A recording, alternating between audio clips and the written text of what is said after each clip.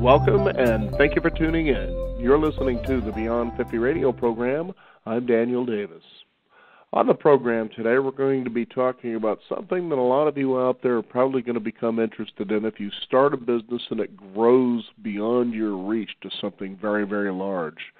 That's exactly what happened when a startup behavioral health organization founded in Washington, D.C. grew from a small mom-and-pop clinic serving a few dozen adults to becoming the largest nonprofit behavioral health care organization in the nation's capital with a current annual budget of more than $3 million. There were 8 management issues in running a nonprofit that we're going to be talking about today, and we're going to discover what those are and how we can learn about the growing pains of running such things as a business. I'd like to welcome to the Beyond 50 radio program today our guest and author of the book Lessons for Nonprofits and Startup Leaders, our guest, Maxine Harris. Maxine, thank you for being on the program today. Oh, I'm delighted to be here. Now, it must have been very exciting, though, when you first hit the shovel into the dirt and started this whole venture here. And, you were pretty much focused on making sure that everything was taken care of on your own. But pretty soon, things kind of grow beyond your grasp, and you got to kind of place your trust in others to be able to do the things you were used to doing. Well, that's absolutely right. And actually, let me just add one quick thing before we move on.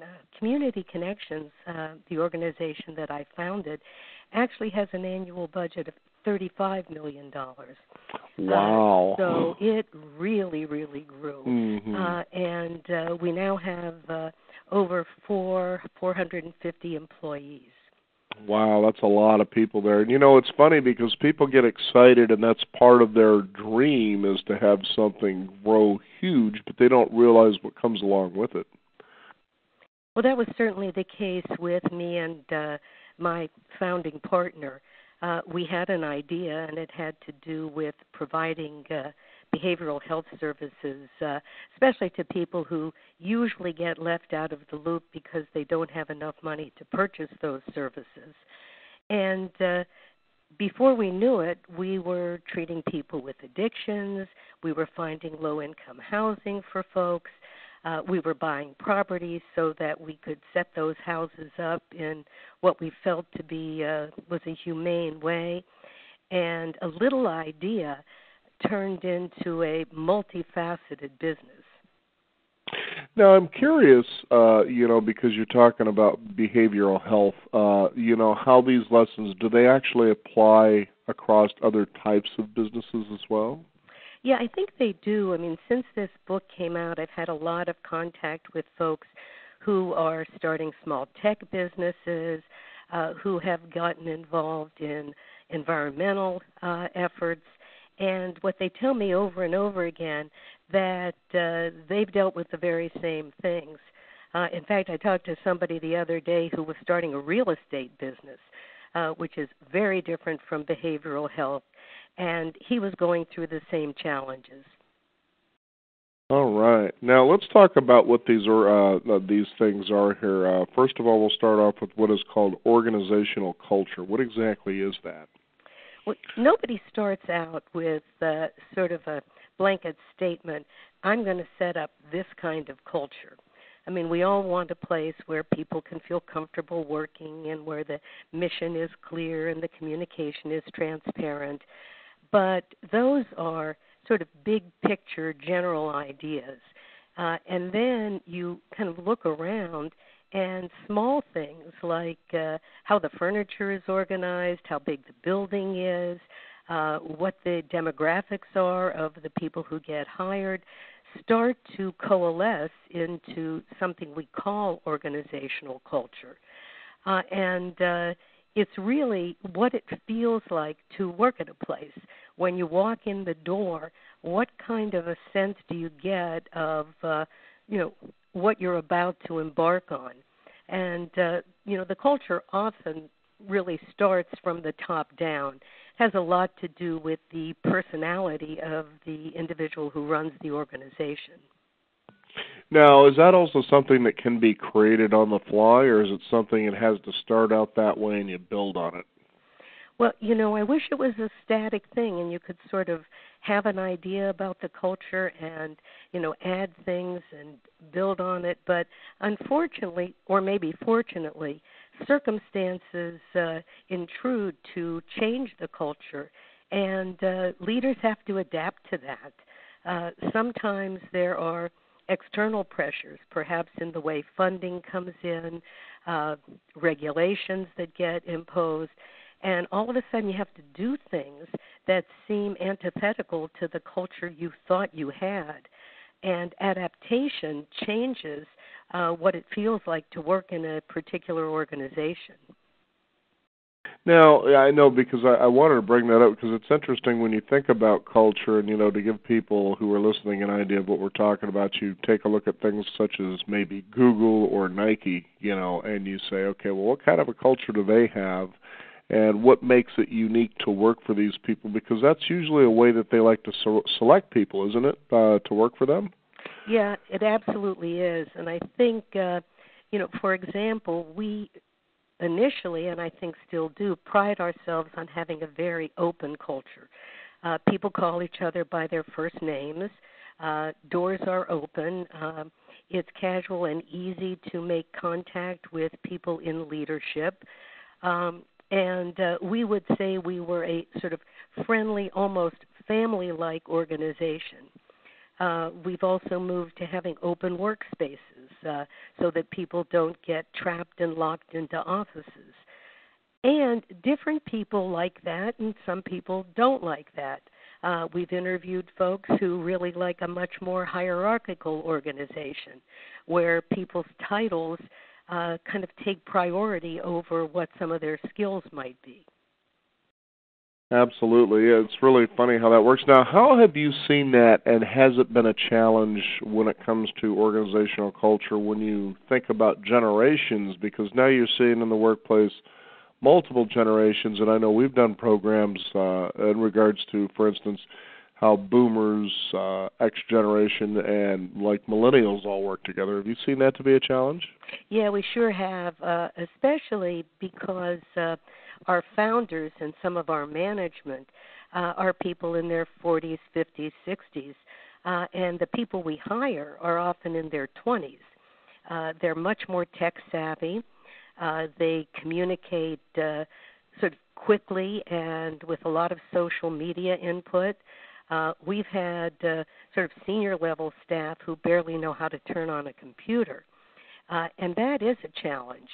And what we have really decided is that the future is with younger folks and that the organization needs to adapt, especially around issues of technology, to a much faster pace. But it's taken training and a lot of conversation. I sometimes feel like we're really having to drag the older folks along because we're asking them to do things in a different way than they have previously. Now, how about ideas? Now, there's a tough one right there because everybody, wants to contribute, but sometimes not all ideas really actually work well. So how do you take an idea and make it come alive, and how do you decide, for instance, which ideas are worth moving forward on? Well, I think, one of the things I've done is really tried to give people an opportunity to put an idea into place, to make it actual. And I've got to tell you, there are times when somebody comes to me with something and I slap my head and go, there is no way that is going to work.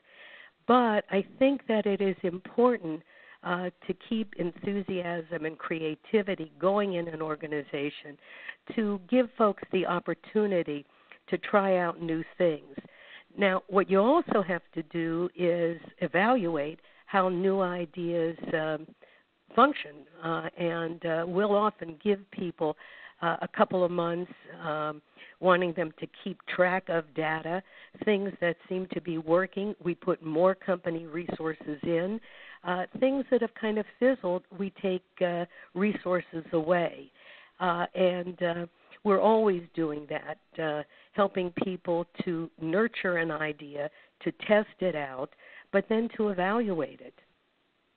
Mm-hmm. That must be pretty challenging too, because sometimes you have to kind of let go and trust, don't you? Yeah, you do, and it's a balance between sort of using your experience and wanting to nurture creativity. I think the worst thing is for a founder leader who's been around for 30 years to fall back on the, oh, we tried that once before and it didn't work, because that's a real kind of sort of a dampening effect on new ideas. And just because something didn't work in the past doesn't mean it's not going to work now. But it's tough to balance what you have learned with new ideas that might be somewhat similar, but also harken back to things that you've tried in the past.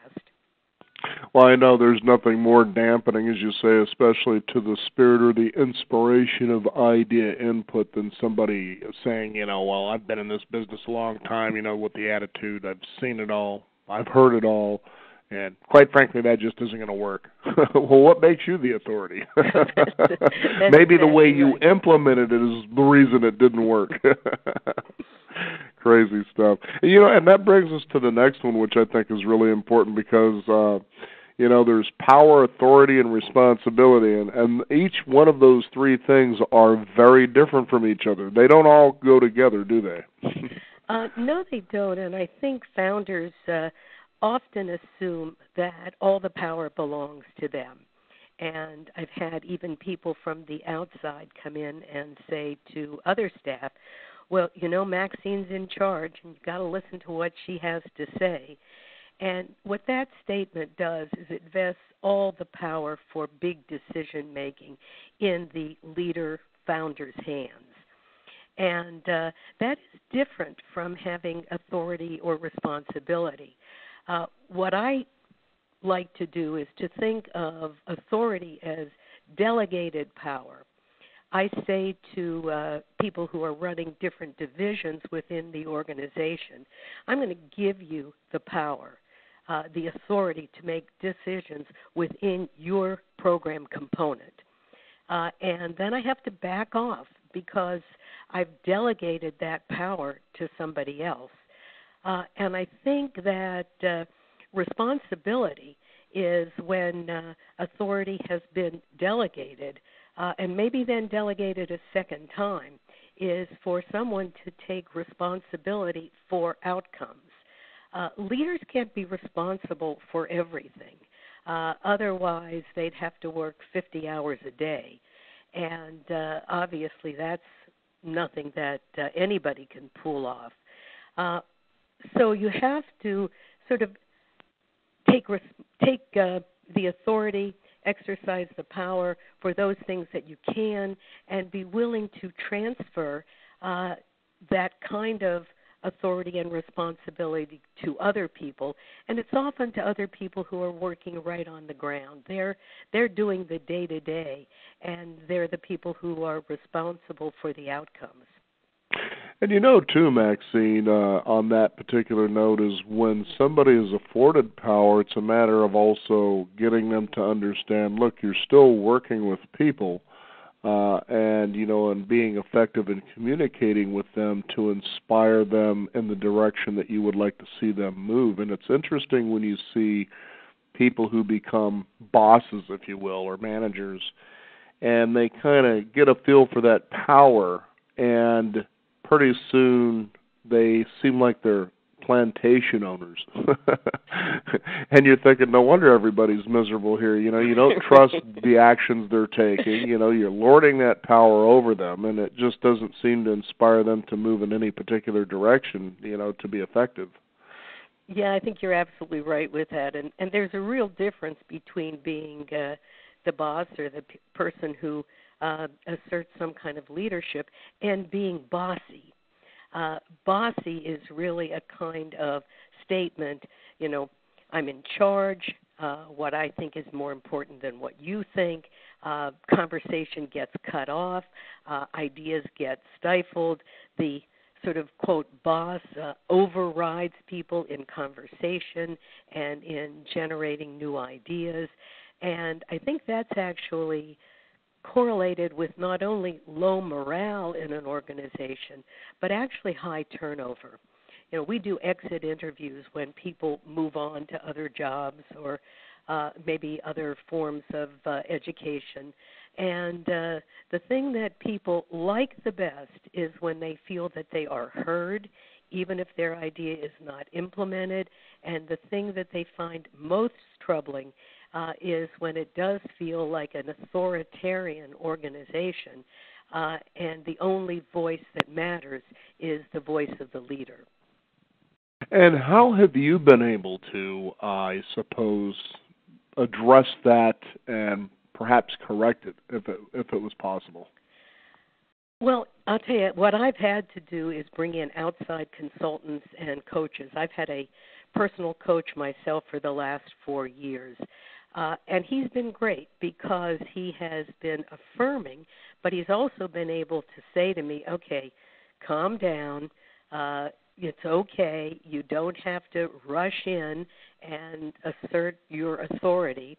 And I think it's difficult for employees to say that to the person who's the leader, but it's much easier for an outside coach or an outside consultant to take a look from an objective perspective and not just to give feedback, but really to give guidance. Those of us who start organizations really struggle with relinquishing some of that authority, and it's really a paradox. You need a certain kind of belief in yourself to start something, but too much of that can really put a damper on the progress and the forward movement of the organization.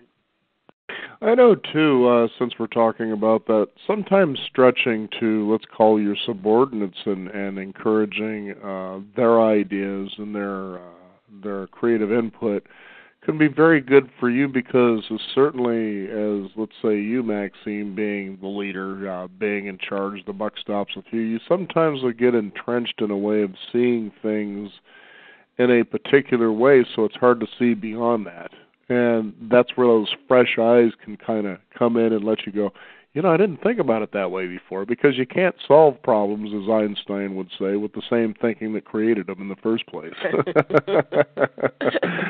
isn't that true? So, this next one I know has got to be a challenge for anybody out there. I've always been curious myself what people look for, what they're listening for when it comes to hiring somebody, because I've been on, I remember years ago, interviews myself thinking, I know I had a pretty stellar interview, but what I was saying to these people I believe in, I actually put into practice. I do believe in teamwork and things like that. And then they go with someone else, and then you might follow up and think, well, who is this person, and how come I didn't get the job? What goes on there in the hiring process? And I know it gets more complicated, especially if you implement something like a human resources department. Yeah, I think, we certainly didn't have anything even vaguely resembling human resources when we started. But one of the things that we have done as we've evolved, we have really an interview process that involves several people. There's a screen on the phone. There's an interview with a senior staff person. There's an interview with the entire team. Because we're behavioral health and we work with clients, there's a chance to talk to those folks. We also do a day or two of shadowing where a prospective employee goes out into the field with someone who's been there for a while and gets a real hands-on feel for what the job is going to be like. And I can tell you, most times there's really consensus. If the team likes somebody, the odds are that person is going to like the team. And we found that we've made much better hiring decisions when we have this kind of collaborative process. Yeah, I remember a place, and it was funny because I talked with the general manager. This was probably a couple of weeks after I was brought on board in this company. And she said simply what I do, you could tell me about all your experience, and I'm sure you're probably loaded with it, but I like to have a really nice casual conversation. In this particular situation, it was very unique because most of the time what you were hearing from people who were trying to hire is bragging about how great their company is and what they're doing, and it's like they never ask you about you. And that was a red flag for me right off. If you think your company is so great, then what are you hiring for? And you just walk the other way. But in this situation, it was more like we were just sitting on a porch, drinking lemonade, just talking about things. And it didn't even feel like an interview at all. And she says, I do that because I want to get a feel for what would this person be like working with this person who's already on the team and these people here. What would that be like? And she says, that's how I make the decision about who I bring on board. And I thought, that's almost sounds genius with the common sense involved, but yeah, how well will this person actually fit in with the culture that's already there, as we talked about earlier? Yeah, I think that's just right, and that's why we have prospective employees actually spend a day with people who are on the team. And team members then get a real feel for what it would be like to work with somebody. And that's really independent of credentials. You can have somebody with, a great degree and a lot of experience, but if they don't fit in and they don't feel right to other people, then it's not going to be a good match. Yeah, and they could have little, almost no experience, but look, if they fit in, then the desire for the team to kind of nurture them along, as well as their enthusiasm and initiative to want to contribute to make the team successful, you've got a winning match going on right there, and a lot of loyalty being built, too, as well, I would think. I think that's right. I mean, what we've come to realize is one of the best qualities for the kind of work we do is passion.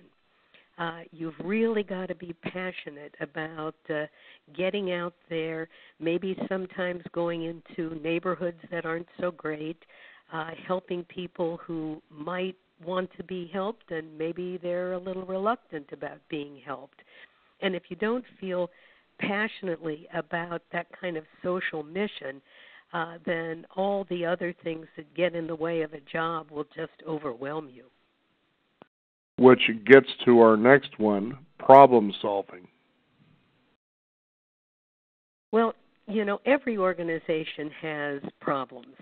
And one of the things that has been important for us is to carefully define what the problem is. Sometimes, especially in our field, staff turnover is a very, what we think, big issue.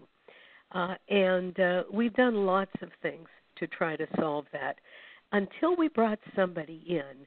And she took a look and she said, well, staff turnover is not a problem here. It's really how you define the right amount of longevity for the work you do. If this is really a 2-year job and people come and they learn and they are able to participate in the mission of the organization, maybe 2 years is just the right amount of time. And you should stop sort of fretting about how to solve that problem. Maybe it's not a problem at all. And I think that solving the right problem, knowing why you're going to solve something that seems a little bit off, is really critical if you're going to be successful.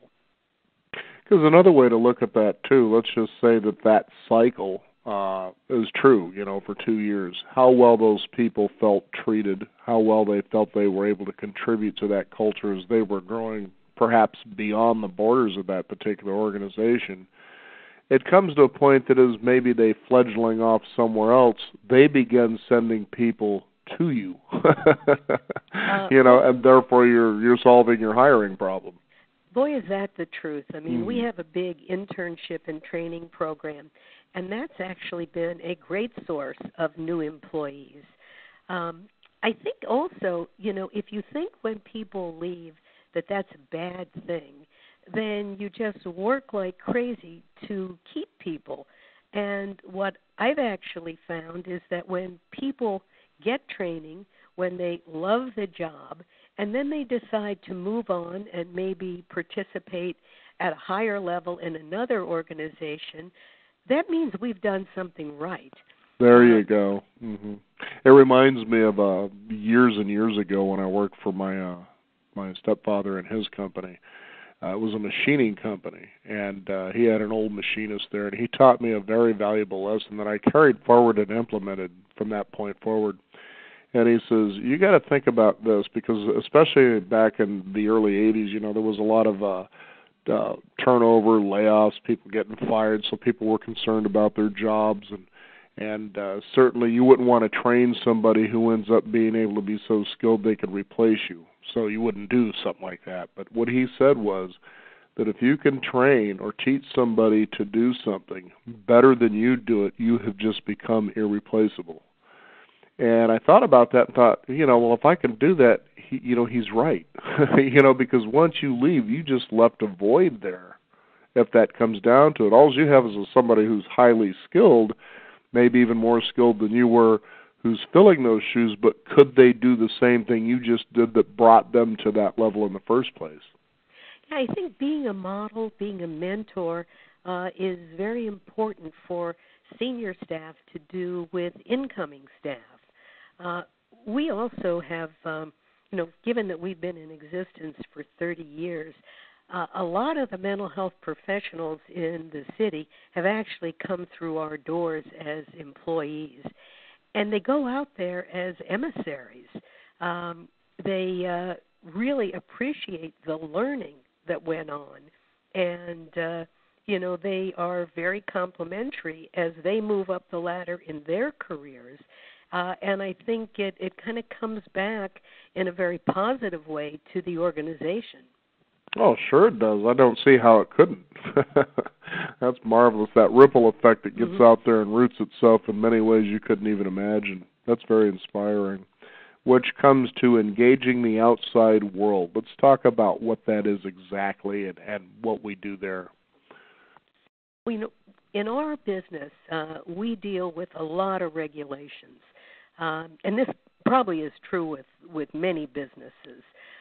There are federal regulations. There are regulations that are put in place because of our payers.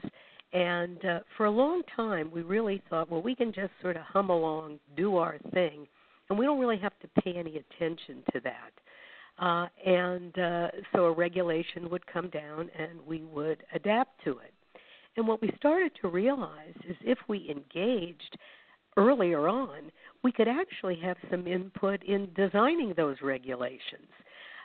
So we kind of moved out of our shell and became really players in the city, helped to develop a behavioral health organization where other agencies like ours came together, talked about problems, talked about citywide ideas, and being engaged like that, you really do learn new things, you have a chance to influence policy, and you really form a larger and more kind of hefty unit when you are engaged with people outside your organization.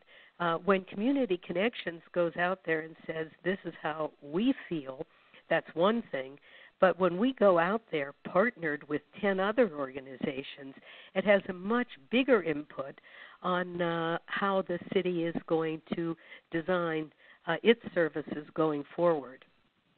See, and you hit on something that's very powerful, and it's a point where, I have felt an observation that America has become lazy when it comes to our government, our politics, things like that. They sort of like, well, here's the problem, we're just going to throw it in there and we're going to let the government, solve it. And the next thing you know, they don't like the solution. And it's like, did you realize that it starts with a community? It's much like your business. That's one community.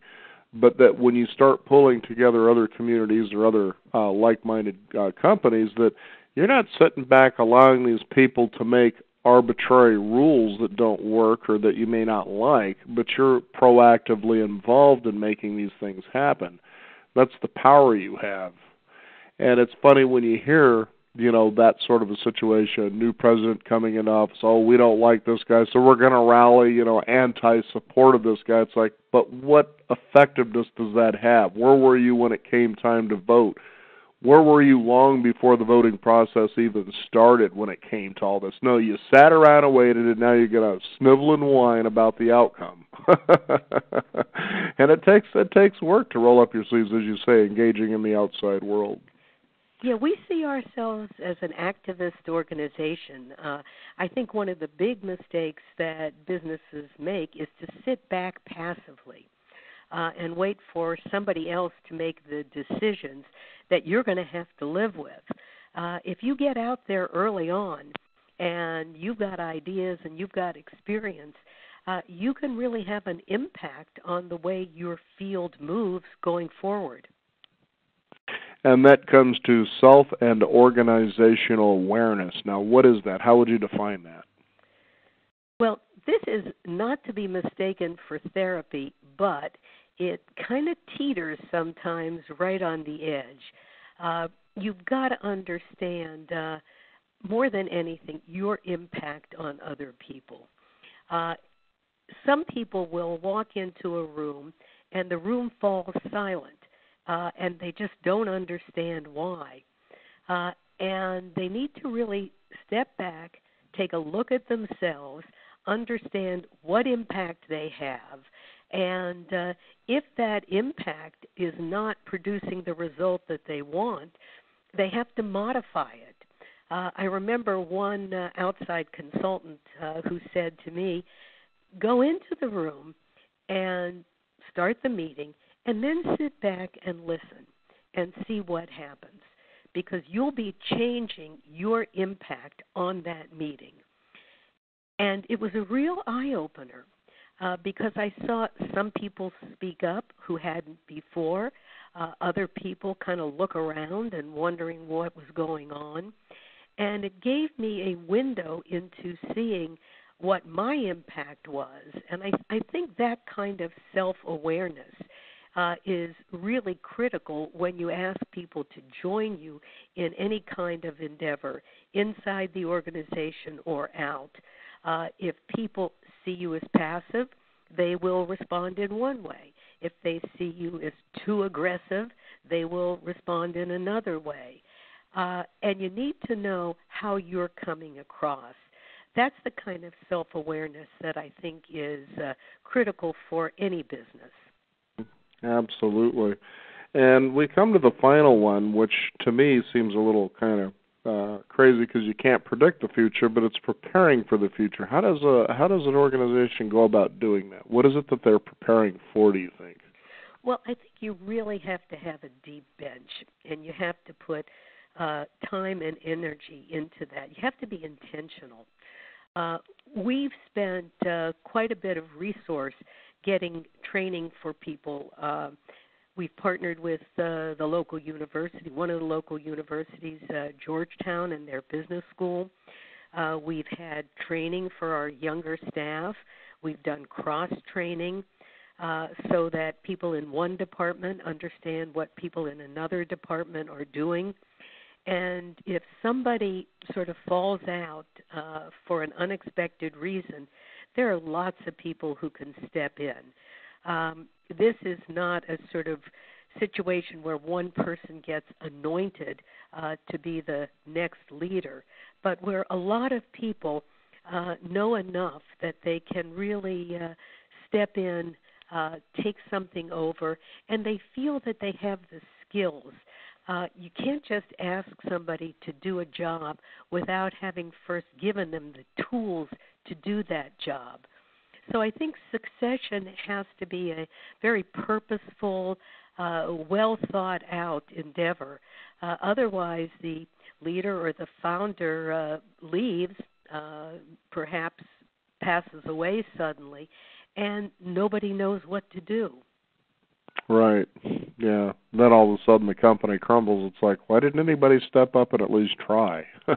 That's right. And why didn't the people who were there before give them the tools, give them the training, give them the experience? sometimes I think leaders get very protective of their position. And even though they want to be good stewards of their organization, they can be a little stingy about giving the resources and the skills to others. And if you believe in your business and you want it to succeed, you really have to do that. Absolutely. I don't know why, but I was reminded of the movie starring Humphrey Bogart, Mutiny on the Bounty. Mm-hmm. And they just couldn't wait for the old man to fail, and it's like, what kind of a team is this? Yeah, maybe he was flipping out, but why didn't you guys step up and help him, and move him in the right direction? No, you just let him go right down the toilet, I was just like, right. Oh, goodness. Crazy stuff, and it's certainly a lot for people to take in. The book is Lessons for Nonprofit and Startup Leaders, and this is Tales from a Reluctant CEO, and I don't think you were too reluctant, though, were you? Well, my personality is not to sort of hold back, but I was reluctant about becoming a businesswoman. And I think that's really where the reluctance came in. I was trained to be a therapist, a behavioral health counselor, and business was about the farthest thing from my mind when I started. And running a business or a big organization requires that you take on some of those business skills, that you understand what a balance sheet is. And I think I was reluctant about moving in that direction, a bit afraid that I would lose my identity as a practitioner. Yeah, I think a lot of people feel that way too, and certainly hear enough stories. Oh, I like it back when we were just in the garage tinkering around. Well, this is certainly, a great place for a lot of people to at least open their eyes should they start an idea and move it into, a small practice. And then eventually, you never know, it could become a large one. When you were saying, something like, 400 people that work in your organization. When I go back to the machining days with my stepfather, is that Leatherman Tool was one of those kind of companies. And for people who are familiar, that's the one that's the Swiss-style army knife, that's sold out there. And I remember, delivering parts to them. 3 or 4 people is all they had. Mm-hmm. And, now they're up to 400 people, and it's been that way since the 90s, so... pretty amazing stuff going on when you see companies growing. You wonder, how do they adapt when it seems like they just explode to those levels? But be prepared, because what you have happening may come to that level, and it's certainly nice to have, a nice schematic, if you will, or a plan such as this book you have here for people to be aware, if this stuff comes along the pipeline, at least you're preparing for the future, as we were talking about. Well, and it's great to know that somebody else has been through the same things you've been through. This is not a one-time thing, and other people have experienced it, and they come up with some solutions, and it also makes you feel a whole lot less alone. Leaders can really feel like they're out there all by themselves, and you don't have to, because other people have walked this way before. And always remember this, too, just because you may have what seems to be a solution like some of the ones that you offer in your book, doesn't mean it's going to all turn out okay. You still have to stretch it, mold it, and work with it within the capacity of your experience. Anybody who's built a model knows this. No, you have to make it your own. That's right. Well, Maxine, I want to thank you for being on the program today, and I wonder, is there a website people can find out more about your work and how they can get the book, things like that? Yeah, they can go to ccdc, the1.org, and that stands for Community Connections DC #1.org. Not to be confused with AC/DC, the rock group. It's CCDC. That's exactly right. Yeah, I wouldn't want you going to the wrong website. It could be fun while you're reading the book to go to that other website if you want to. But anyway, Maxine, thank you so much for being on the program today. Well, it's been a pleasure. Thank you. We want to thank you, the listeners out there, for joining us. You can also discover more. Visit us at beyond50radio.com. That is the number 50. We do encourage you to sign up for our weekly e-newsletter, and be sure to keep up to date with what's going on in the world of Beyond 50, as well as our upcoming shows. I'm Daniel Davis. Thank you for tuning in. This is the Beyond 50 radio program, and remember, live your day past halfway.